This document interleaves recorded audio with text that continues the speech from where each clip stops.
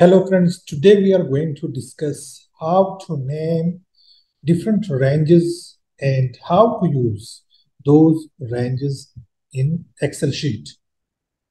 So before going to start the lecture, I would request you to please like this video and subscribe to my channel for more videos and lecture on Excel. Let's come back to the lecture.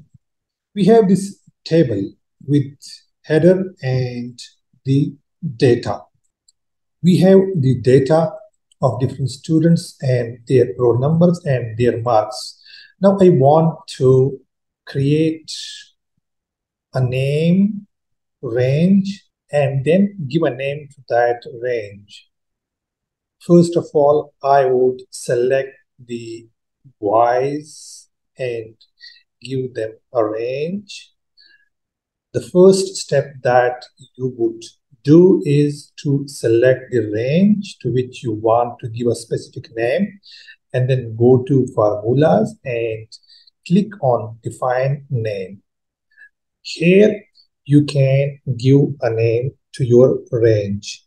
I want to give top 3 Y students. Here I want to give some kind of description so that I can know what this range is about.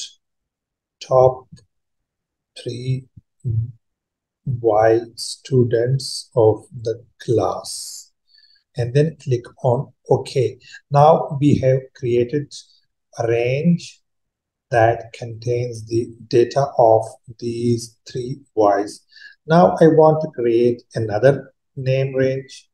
I want to select these 2 girls and go to formula, define name, top 2 girls students, top 2 students of top 2 girls students of the class, and then OK.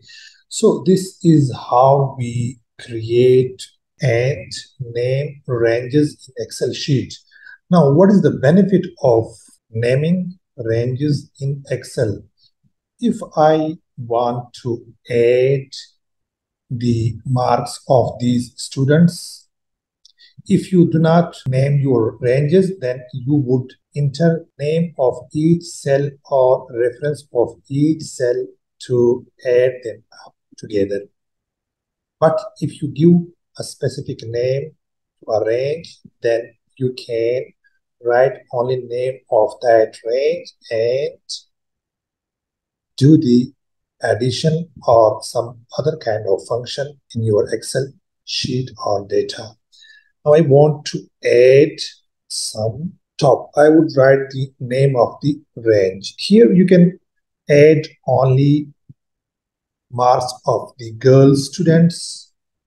Now here I want to add the marks of boys students, top 3 boys, and close the bracket and enter. So here you have the marks added of the boys range. Now you want to add 2 ranges with each other. Sum and write the name of the first range, and then this sign and name of the second range, and closing the bracket and enter. Now we have added the boys range and the girls range. We got this answer.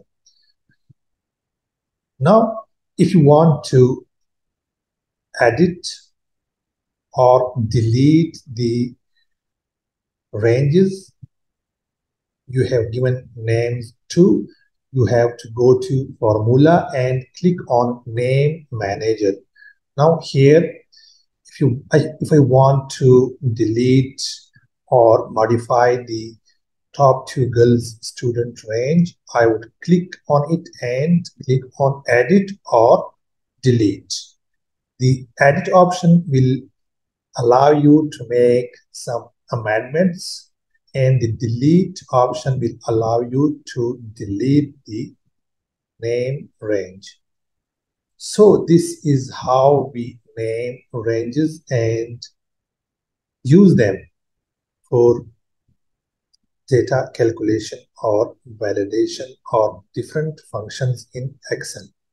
Thank you for watching this video.